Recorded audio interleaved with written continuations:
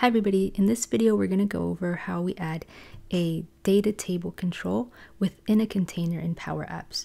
So typically what happens when we try to add a data table control within a container, the table control does not actually get added within the container. As you can see, you can move it around the entire screen of the app. So how do we get around this? The only way that I've found that we can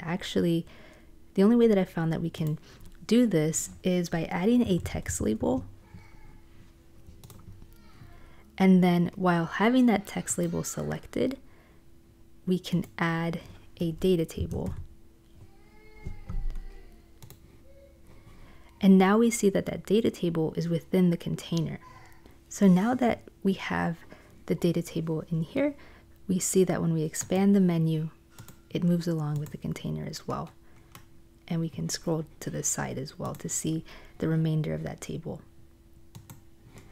And now that we have the data table within the container, all we have to do is just delete that text label, and you can see that now we have just the data table within the container. So I hope you found this video helpful. Thank you for watching, and I'll see you on the next one. Have a good one.